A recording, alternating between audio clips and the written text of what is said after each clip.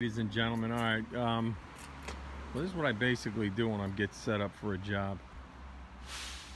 Keep my trailer on the property behind a fence. Just hooked up, used to be a section here.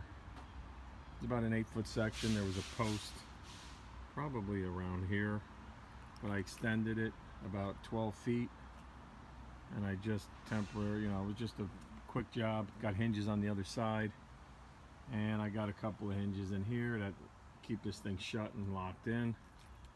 And what I do is I just back my truck right onto the property, right across the flower bed in the front, which I'm going to put gravel there eventually, and I grab this thing and we haul it out of here. So let me open up the gate, let me get the truck ready, and we'll head to the job.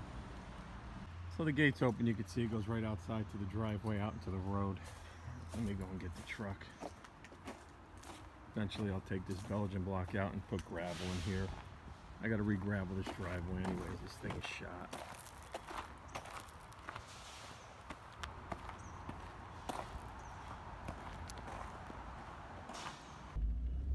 If you can look in the rear view, there you go.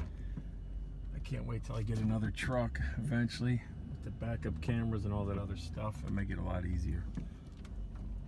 Take your time.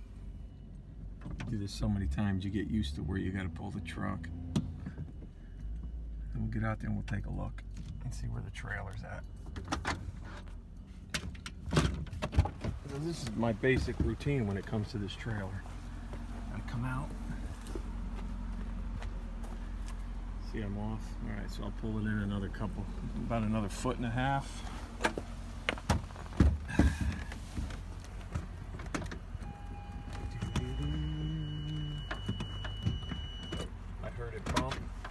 We should be close.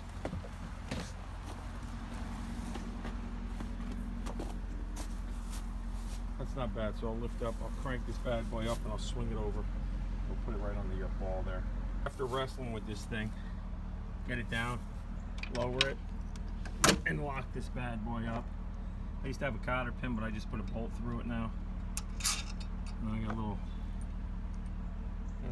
nut on here to keep this thing on here. And if you've never hooked up a trailer before, make sure you hook up these chains and crisscross them. This chain usually goes on the other side, but bring it over and hook it.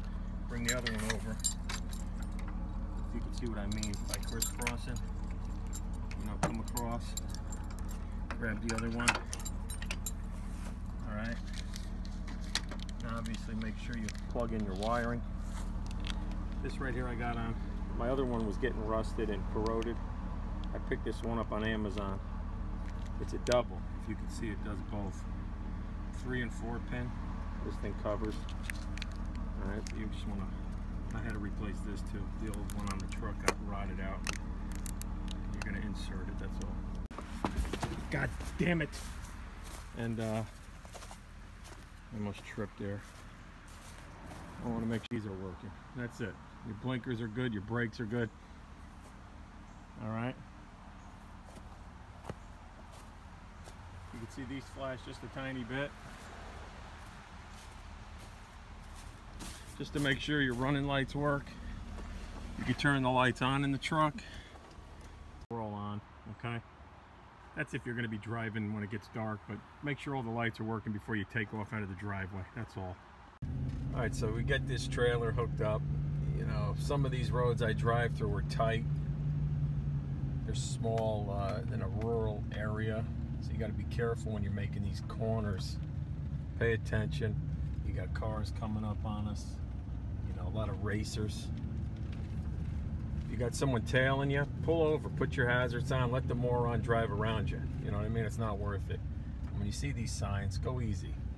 Don't hot dog it. You're driving to a job and it's you're running late, just run late. Safety first, you know what I mean? So that's it. You want to take these wide turns if you got a trailer on the back.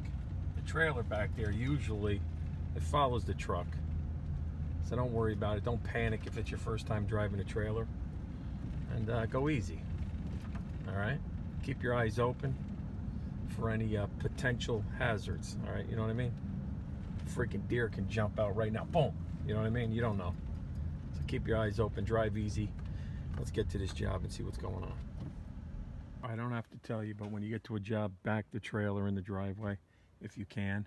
If you can't get down the driveway backing it in, park it out in the street, and you're gonna have to walk. And put that into your pricing when you do your estimates. Remember all that extra time and labor. Yeah, Sonny.